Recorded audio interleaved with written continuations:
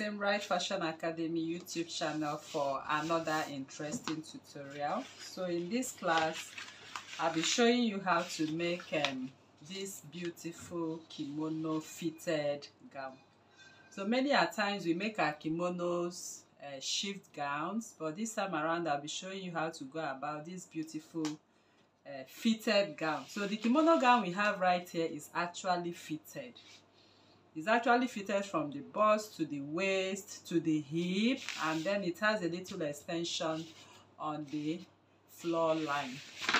So here I've made my pattern drafting, and this is the shoulder line.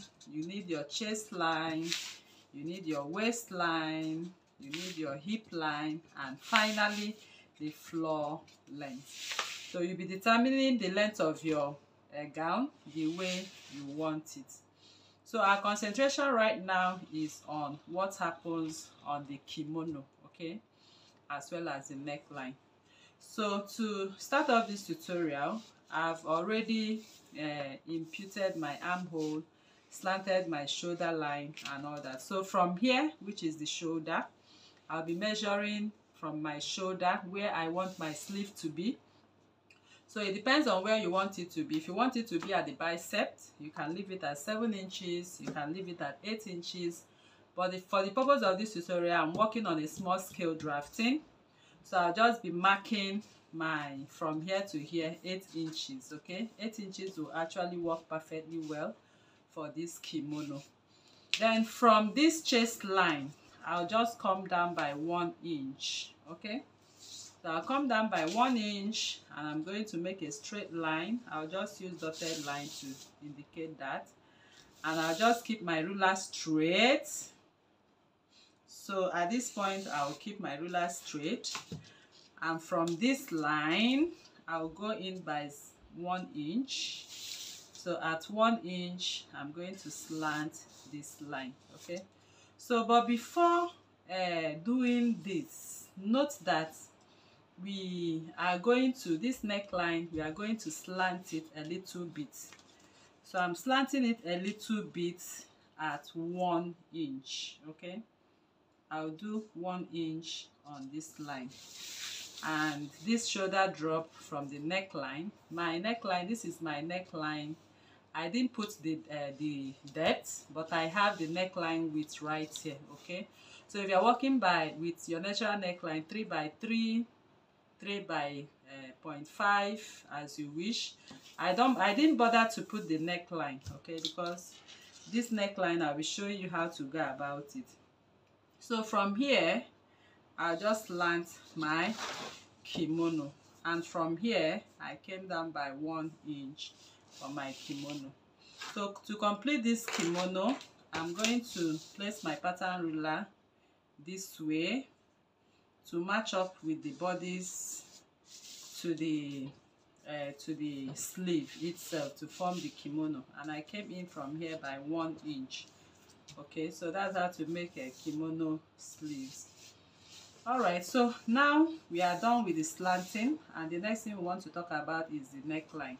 So if you notice from the shoulder, you can see that the neckline extended from the shoulder line at about 1 inch. It all depends on you. If you look at that dress very well, you can see we have a little extension of 1 inch. So this little extension of 1 inch right now, that's where we are going to connect the shoulder. So the shoulder we have right here is actually a straight, the neckline we have right here is actually a straight neckline. So you can see how I'm placing my ruler here. And I'm going to do this, just keep it straight and mark out my straight line. So that is how to go about this shoulder. So here you'll be placing your notch. When you are joining these two bodies, the back and front together, your joining will start from here and end here, then continue from here into the neckline for back and front body. So this neckline is actually on the neckline, okay? If you look at it, there's no curve, there's nothing, you know, attached to it and all that. So that's how to go about this beautiful neckline. So the line I have here is center front, and it's also served as center back. So you can either use it for center front and center back as well. So this particular pattern will be used to cut center front and center back. But since we have this as fitted, this particular dress is fitted, where do we place our zip? That is the next question. Where do we place our zip? So the zip is going to be sewn from this point.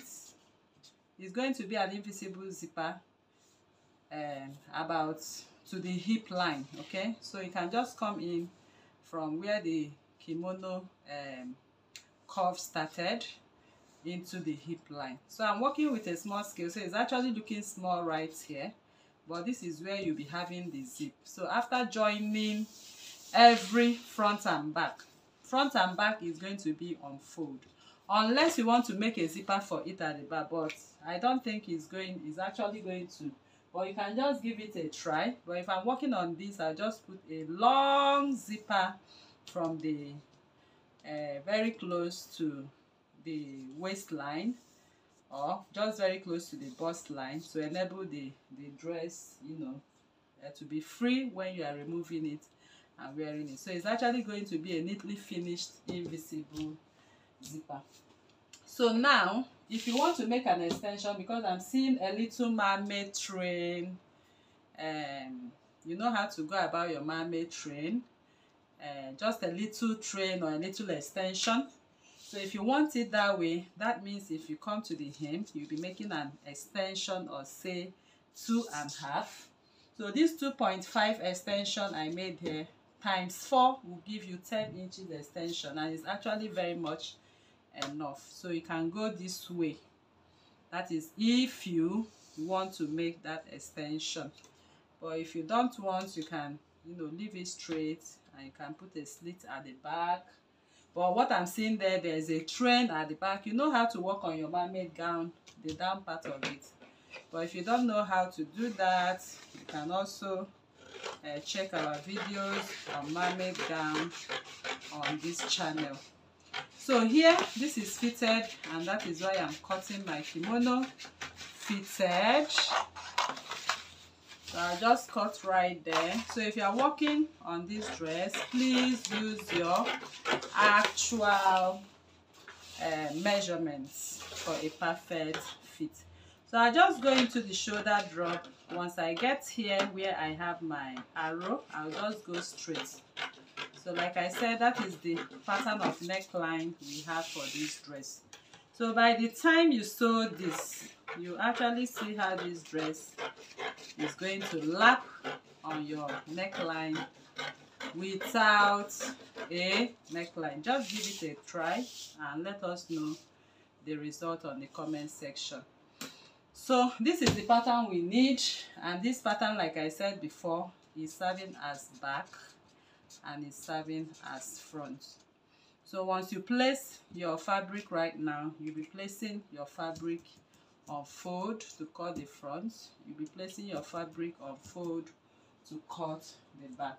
So what I mean by placing on fold is, if I have a fabric now I want to use to cut this kimono dress, I'll just go ahead and do this. I'll just keep my fabric on fold. Okay, so I've kept it on fold now. So I'll place it this way, place my pattern on top of it like this, and I'll just add my necessary seam allowances. So my seam allowances right now is going to be, I'm going to add 0.5 inch on the neckline. Once I get here, I'm going to make a notch. So when I'm joining this dress, I'm going to stitch the back and front from here. After that, I'll start stitching this way into the extension, as you can see. Okay, so that is all about this dress, and I believe this illustration was helpful to you. So if you are new to this channel, please kindly subscribe, turn on your notification bell to receive videos like this every day. Like this video, share to family and friends, drop your comment on the comment section, and your suggestions as well. Please try and give this beautiful kimono a try. And you might decide to cut on this and join back. Okay, that is very, very necessary, because for what we have right there, you need to cut and join if you want it exactly that way it fits on the thumbnail. But if you don't want, it's all your choice. You can go ahead and do as you want. And again, in this extension, you can also decide to step down a little bit. I don't want to go into the down part of this dress because you have a lot of styles to make for it.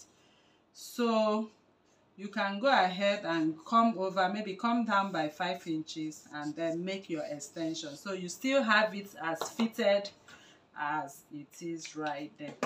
So if I do this now, that means I'll just go ahead and do this. Can you see that? So you still have that fit. Okay, what I just did here is for you to still have that fit you need on the hip line as it is right there on the thumbnail. Maybe somewhere around the knee line or above the knee line, you can carve out this extension. So thank you very much for coming to this tutorial, and if you are new to this channel, please kindly subscribe, turn on your notification bell to receive videos like this every day. Like this video, share to family and friends, drop your comment on the comment section and your suggestions as well. So thank you for coming, and see you in the next class. Bye.